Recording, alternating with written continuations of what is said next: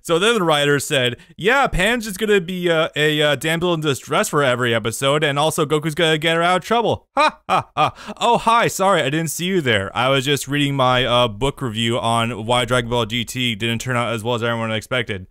It's a very interesting read. It's like, it went from like 0 to 100. It's kind of wild. Anyway, what's going on, boys? Bob here. Welcome back to a new Let's Play. Oh boy, it's been a little bit since I actually started one of these since GNT special like several months ago. It's kind of wild. All right, so what is up? It's time for a new Dragon Ball Let's Play. I should probably put these on break at some point.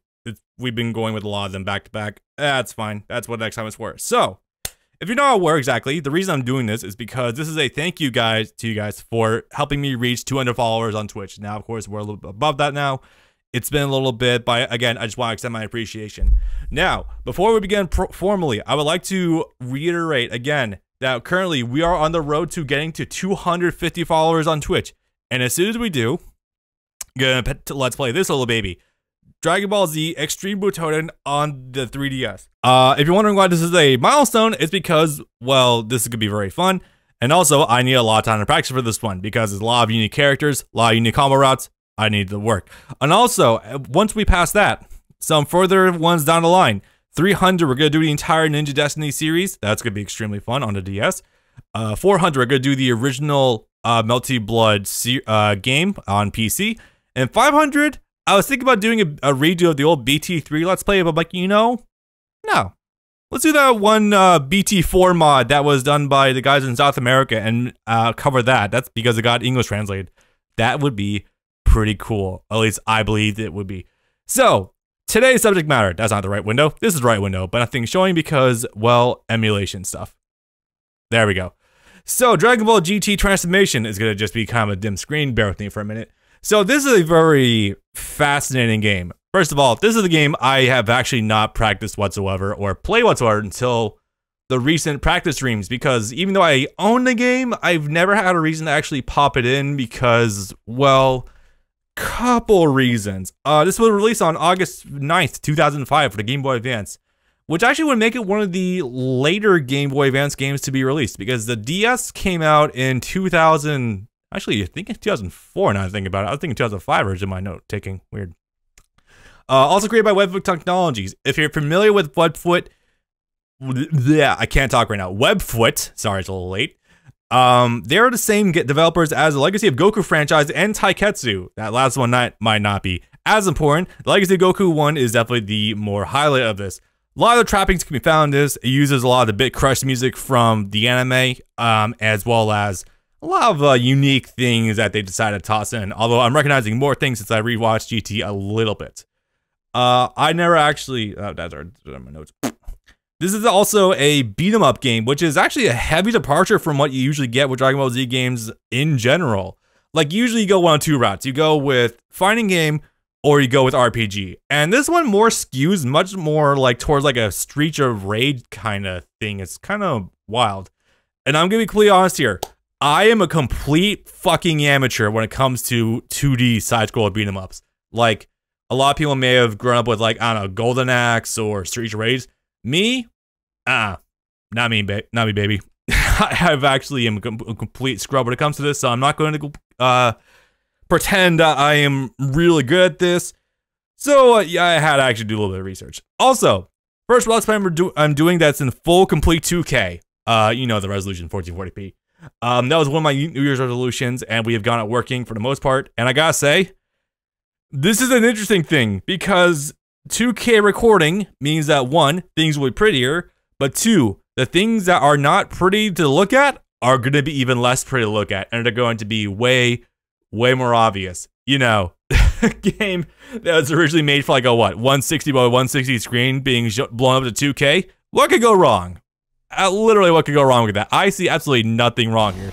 Let's just go ahead and fire this boy up. And yes, we are jumping straight in with Enter the Grand Tour. 7 the Grand Tour. Dragon Ball GT. Also maybe adjust volume a little bit. I could probably raise a little bit in OBS. There we go. Alright, so as you can definitely see, yeah, the graphics, I'm not doing a frame blending, or pixel blending. I'm not a believer in that. Also, I'd like to say also one quick shout out really fast. A big shout out and thank you to the YouTuber Delta Rod. He has helped me time to see every pixel. Dude, I can, like, some of these pixels on my 2K ultra wide monitor are literally like almost the size of my fucking like pinky fingernails. It's wild. Okay. Fuck me, just raw pixel every time. Yeah, dude, just got no protection for pixel whatsoever. My my monitor pulls out, but my pixels don't. I just made that one up. Oh my god. Anyway, so no, a big shout out to and thank you to Delta Rod. He has helped me extensively with setting this game up. He's done his own Let's Play of GT over on his channel, and he's been a huge help with getting this running. I learned that apparently Visual Boy Advance trips the anti-piracy of transformation. I've never had this happen before. It's so bizarre. Like, yeah, using Visual Boy Advance, like every time we go to New World, like we'd have an anti-piracy screen come up. Like, what? So I guess it turns out MGBA is an emulator that's kind of overtaking VBA in terms of popularity and usefulness. Kind of wild. I guess I can't complain too much as long as it works. It's just kind of weird. You know? I'm just so used to Visual Boy Advance being like the king of Game Boy Advance emulators from like 2008 onwards. Anyway, so besides that, let's go ahead and cover the story a little bit, shall we? Now, yes, I've already done a full playthrough of this game before as practice. This is going to be a very interesting game. Starting a new game. I'm going to wipe out my save data. Oh no, I'm missing so much. Don't worry, we keep our, it's like a master save file, and the story mode is like a sub thing. We're just losing overall, these fire beats. They're okay. Alright, so basically we're kind of beginning this with the actual start of Dragonball GT. So GT Transformation basically covers from the start of GT up until the end of the baby arc, and that does mostly consist of the Black Star Dragon Ball arc. Now I realize in hindsight that I actually don't get to talk about GT a lot in my modern Let's Plays. Look at that thick fucking red sausage. Oh, I love him so much. Actually, he is a little pudgy in this, isn't he? Right, weird. Alright, so where do we even begin? So I guess somewhere, fucking on his back patio somewhere, Kami had an actual like separate pair of Dragon Balls he was just kind of keeping around, and when used, will blow up the Earth in a year because of the negative energy when you use them? Yeah, there's a lot to take in with that. Like, why wouldn't they disappear when Kami fused back into Piccolo? Why did they bother to keep these lying around? Also, hey, got some monkey's paw going on. Literal monkey's paw. If you don't know what that term is, you know, be careful what you wish for. Literally, Pilaf went to the top of Kami's lookout in order to make a wish on Dragon Balls to, I don't know, get power or fame or power. I don't know. Also, how do you know that about the lookout and where the Dragon Balls were on there? I don't know, man. Anyway, so some very funny things. Doesn't mean I have to go back to school, which is funny because if my memory serves me, he didn't actually go to school. I mean, it's still kind of a funny line. I'm gonna assume this might be a dubism, but you know, it's whatever. What a Dragon Ball return, burn into... What? Alex, I have the term, I don't know what or that's a reference, I don't know what it is.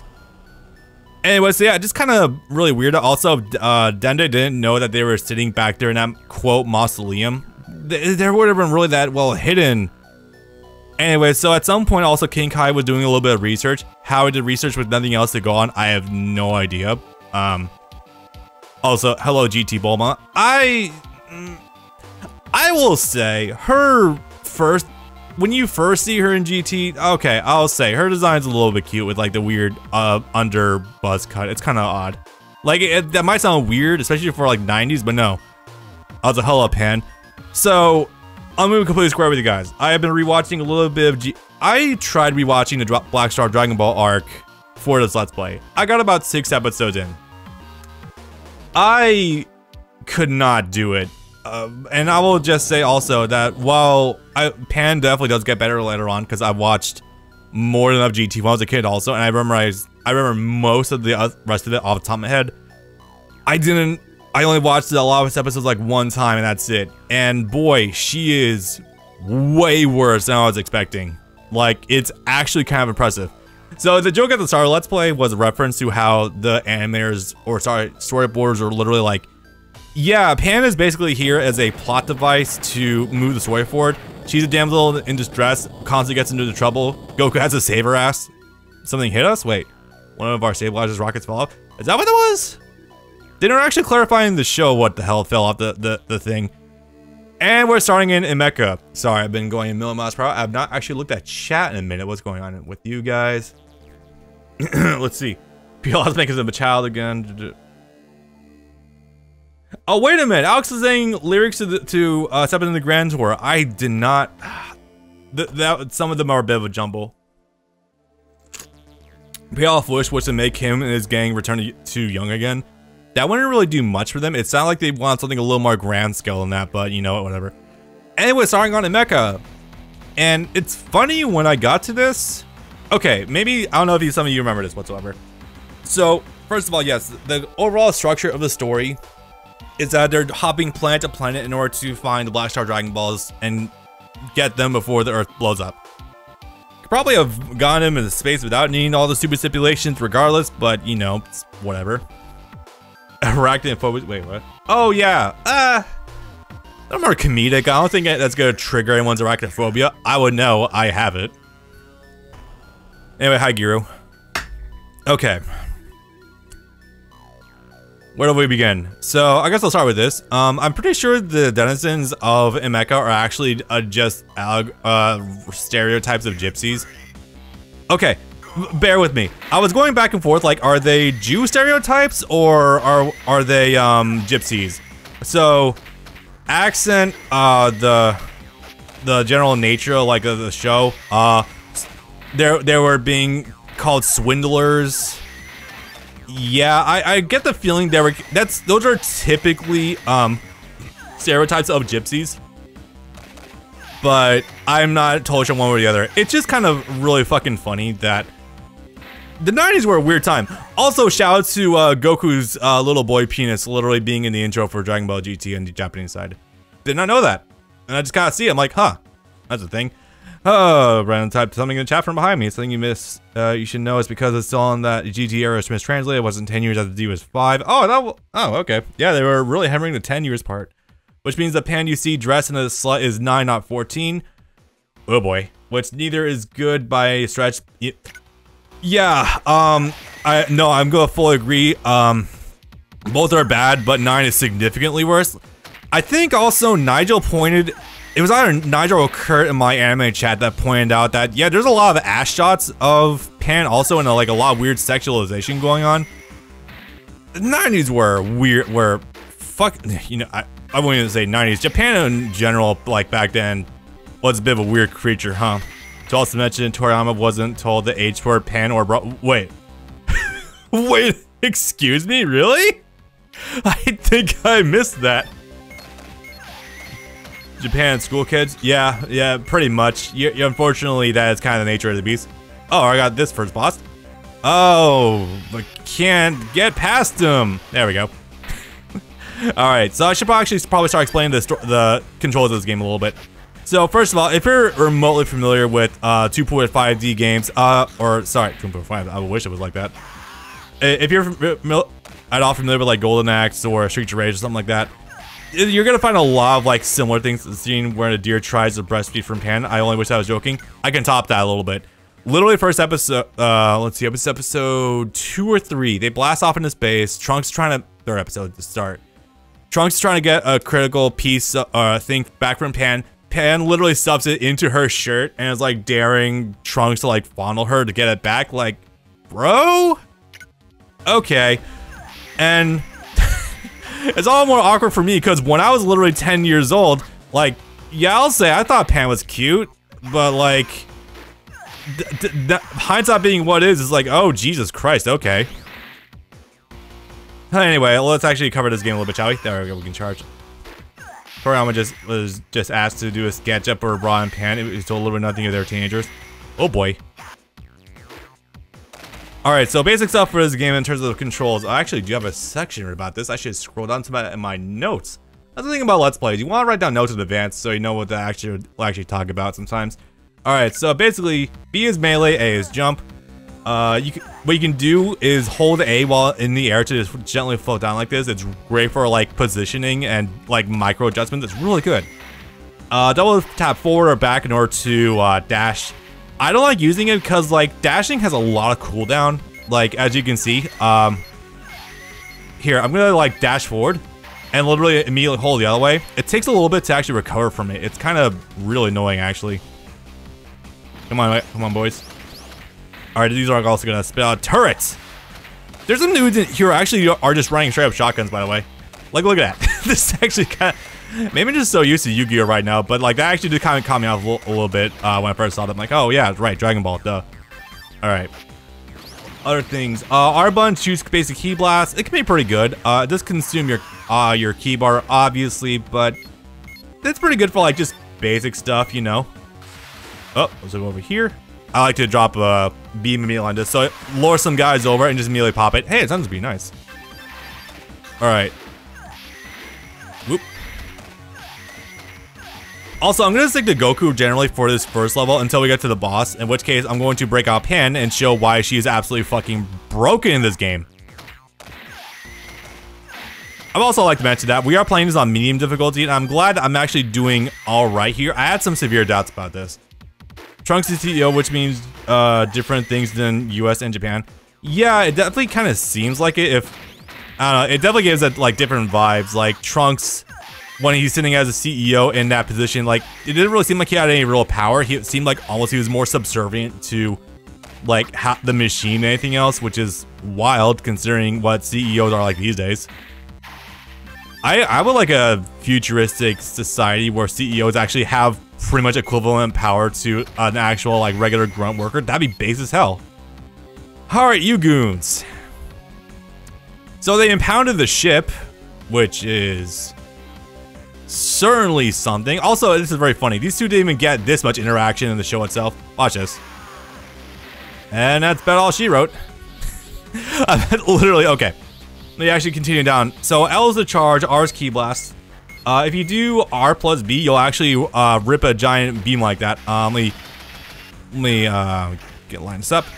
One thing that does suck, however, is that you cannot hold, you don't have a guard button. And I kind of wish you could do that. I'm gonna be straight with my opinions right now.